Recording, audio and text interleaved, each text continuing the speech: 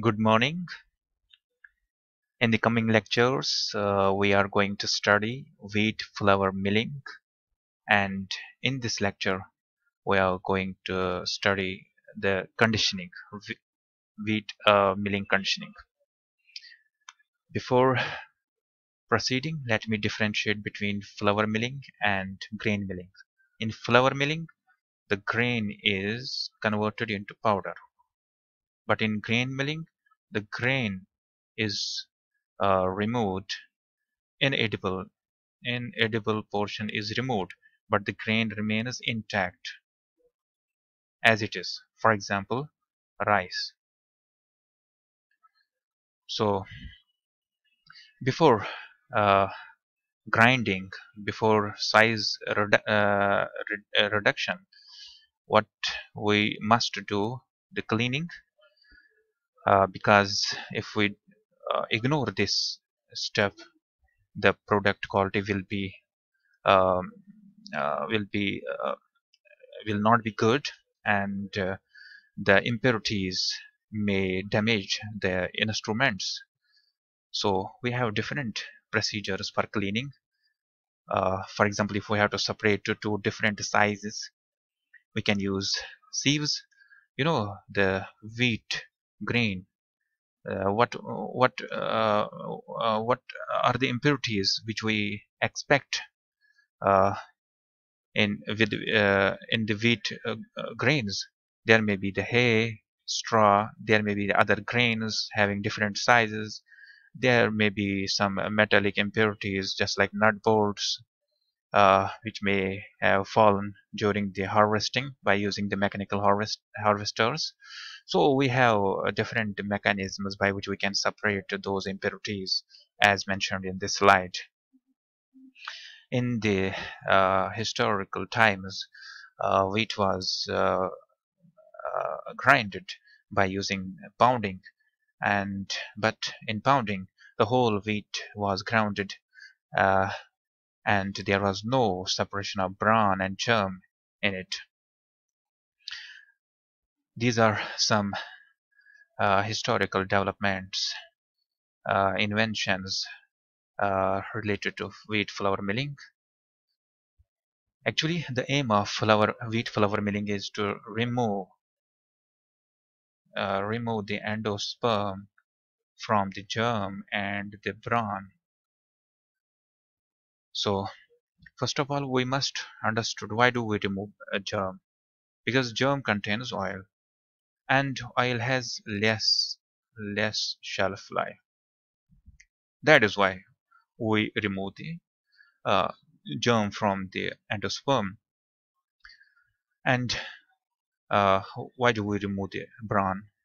Because it is an edible portion, and uh, it decreases some technical and some functional properties of the flour for some typical products, just like bread. If we produce the bread from the whole wheat flour, the quality of the bread will not be as good. So that's why we have to remove the germ and bran from this portion. So, but technically, it is impossible to remove the all endosperm from the germ and the bran. We lost some portion, which is about 15% with these byproducts, and that last product is about 15%, which is known as flour shots. So we have an important term, extraction rate. What is it? Suppose if we have uh, 1 kg 1 kg grains, and if you are converting this 1 kg grain into 70% powder, which 70% powder, I mean to say endosperm, and 30% byproducts. So here the extraction rate will be 70%. In another case, if we have 1 kg of grain, and you are converting this 1 kg of grain into 1 kg powder, and you are not removing the byproducts here, so the extraction rate here will be equivalent to 100%. You can read this slide to make it more clear. So before going for the final milling of the wheat grain, we are using a treatment which is known as conditioning. What is this conditioning? It is actually a hydrothermal treatment in which heat and water is used. And in this treatment, we increase the moisture content of the grains, which is actually 13%. During storage, 13% moisture is approximately used, which is safe for shelf life. So we have to increase this moisture content to this and this level. If we have soft wheat, we use 15 to 17%. If we have hard wheat, we increase the moisture content from 16 to 19%.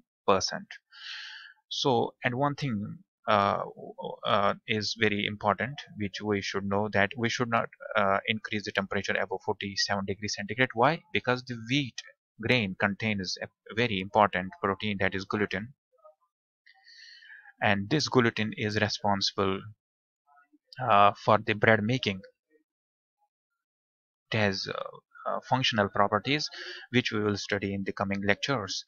So if above 47 degrees centigrade heat is used, the functionality of this gluten may lost. And what happens when we uh, are giving conditioning to the grains? It helps. It helps the separation of germ and bran from the endosperm. How? How it helps? Actually, uh, when we um, add moisture to any substance, it swells. It imbibes water and it swells. And different materials swell uh, with different speeds. So the bran, the outer layer of the bran, and the inner layers of the endosperm, they swell, but they swell in different rates. So the bonds between the bran and the endosperm, they get stretched, and ultimately they become weak. And it helps us to remove the bran and the endosperm in the milling. And second thing which happens during the conditioning is the bran and the germ becomes rubber-like, and the endosperm becomes soft. This is very important because when we crush this grain between the rolls, eh, the the germ and the bran will flatten. It will not broke down into powder. Rather, it will become flattened just like the flakes. This will make us easy to separate the endosperm, which breaks down into powder, from the germ. We can easily separate the germ and bran from the endosperm because the flakes have uh, bigger size as compared to the endosperm particles. So there are four steps, one, two, three, four steps to carry out the conditioning. The first step is the preheating. Here we increase the heat, and then the moistening. Most of the industries, they combine this step by using the steam. In this way, the heat and the moisture uh, is provided to the grain simultaneously, and then we cool the grains in order to prevent the excessive heat abuse, and then we temper it. Tempering means to give rest. Why do we have to uh, provide a sufficient time to grains so that the moisture and heat will assimilate, will dissipate throughout the whole mass. So for grains, it is about 18 to 72 hours. It takes 18 to 72 hours to dissipate the moisture homogeneously throughout the mass. So these are the four important steps uh, to carry out the tempering. Now we are ready for the further milling of the grain, which will be uh, studied in the coming lectures. Hope you understood this. Thank you for watching. If you have any query, please ask me.